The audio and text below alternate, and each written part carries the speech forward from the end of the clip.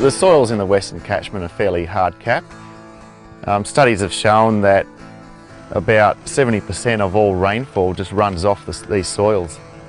So water infiltration is pretty low, and as a result ground cover is pretty low in some spots.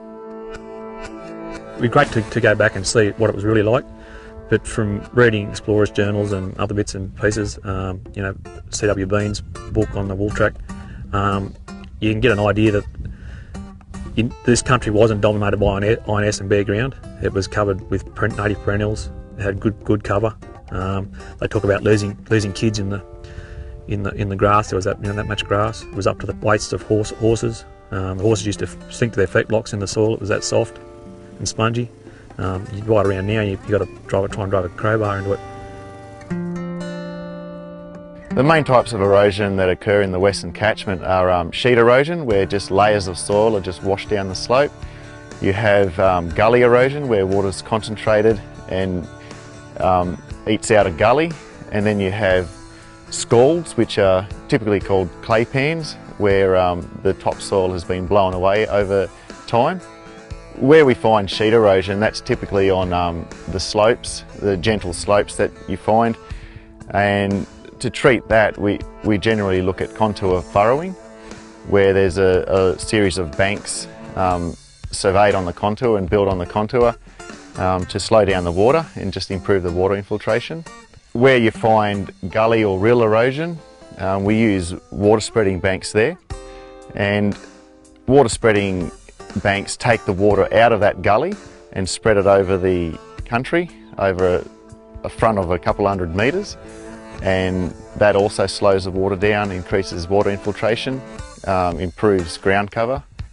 So where you have clay pans or scalds, we build water ponds on those, and those banks just keep the water on the clay pan long enough to increase the germination of annual species, and then that progresses to more perennial species, and the clay pan eventually becomes reclaimed and grows really good ground cover.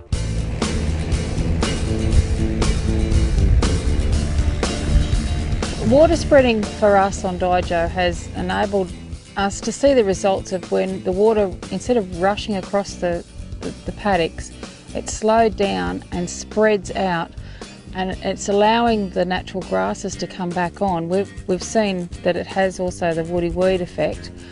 If we can keep on top of that, I think the native grasses will actually choke it out, but without the water spreading banks there, we wouldn't have the natural grasses coming back, and that's what we've achieved. Before the water spreading banks were put in, it was very scoured out country. We'd cleared it and cultivated it, and I was very worried about how to get the native grasses back on it, and the CMA, they sort of come up with trying these water spreading banks, so I'm very happy with it, yeah. Another cause of erosion out here are fence lines, tracks, roads, and that happens when the natural water flow is diverted because of windrows, or just the track is below ground level, and it concentrates the water, and the water gushes down these tracks or fence lines and just eats it out, and it causes gullies. To lessen the impact of this type of erosion, it's important to minimise windrows, but also to help reinstate the natural water flow, we put banks across the tracks, fences. So when putting these banks across tracks and fence lines, they can have large approaches, so traffic doesn't have to slow down too much, and you can build the fence over these banks. Yeah, all these rehabilitation works, they need careful surveying and marking out on the ground. You just can't pick the fall of the land with your eye, and we're working in tolerances of a few centimetres over 100 metres, and if you don't get it right, you can cause a disaster. You can actually create gullies, and that's happened in the past. So it's very important to survey properly and construct and build these banks correctly as well, to the right dimensions. With all the rehabilitation techniques, the idea is that you're rehydrating the landscape. The erosion features just drain the landscape away, and the water just doesn't stay on the land long enough to do what it's supposed to do, and that's grow ground cover. We had a a fall of about 25 mil and that would rained over the house, instead of guttering and washing away all the topsoil and everything with it, with the volume of water that's coming down, the water spreading banks have slowed that pressure, and it will trickle across the road for all of that day, and it's not just gone, it's not just disappeared, and instead of going down a narrow water line, it's actually spreading out to twice to maybe 4 or 5 times its width. Yeah, well, a lot of our native grasses have come back that I didn't think had ever come back on this country.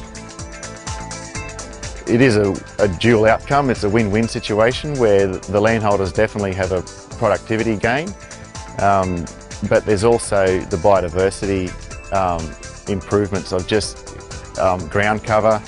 There's the perennial ground covers, and then there's the shrub species that come back. It's not stopping it, it's not banking it up, it's just slowing it down.